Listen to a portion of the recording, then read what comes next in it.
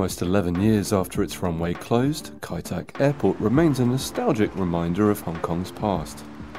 There's no doubting it was one of the most exciting approaches into any major city. Airplanes flew impossibly close to Kowloon's large residential blocks. They then banked steeply to avoid a hill and swooped down to land on a one-strip runway surrounded by water. These days, just minutes away from the desolate patch of wasteland, you can relive the adventure by steering a Boeing 737-800 of your own safely into Kai Tak. At the Flight Experience Simulator at Megabox in Kowloon Bay, a trained pilot such as Patrick here will take you through the steps. Today, I was scheduled to fly from Hong Kong's new airport, Chek Lap Kok, around Victoria Harbour, onto Macau and then back to Lantau before arriving at Kai Tak. First of all, for the control, this is called control yoke. And if you want the aircraft climb, descend, and turning, you can use by here. So if you want to climb the aircraft nose up, you just pull the control out.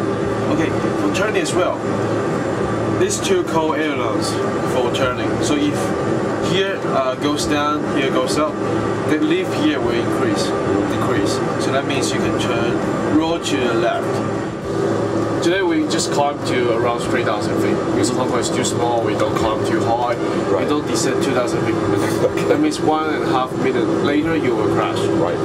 So still, you want to keep the descent under control. Always check your descent rate and maintain like below 1,000 feet per minute. Usually for normal approach, for Kai Tak 800 feet per minute.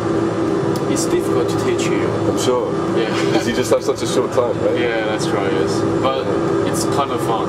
Yeah. To do something different, yeah. Cool. Oh, well, okay, let's just try, okay? And so, after the briefing, I was now in the driving seat. Captain Patrick began flicking a number of switches and turning dials, and I began hurtling dangerously down the tarmac. The definition.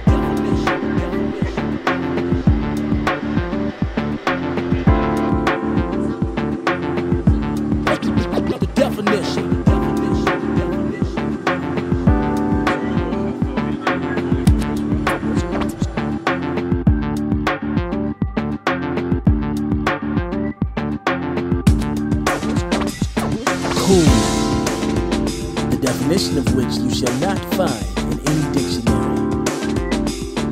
Instead, perhaps you may find me at the bar.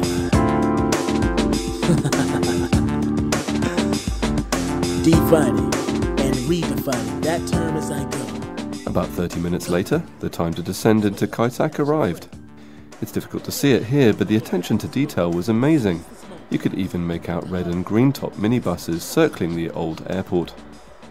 This is the steep bank that I mentioned, and then the final descent, with the simulator warning me every step of the way.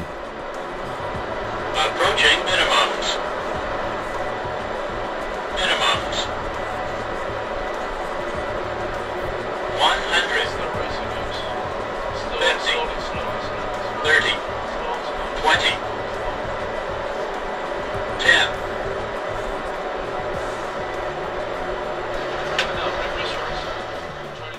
Finally, touchdown, and on with the brakes.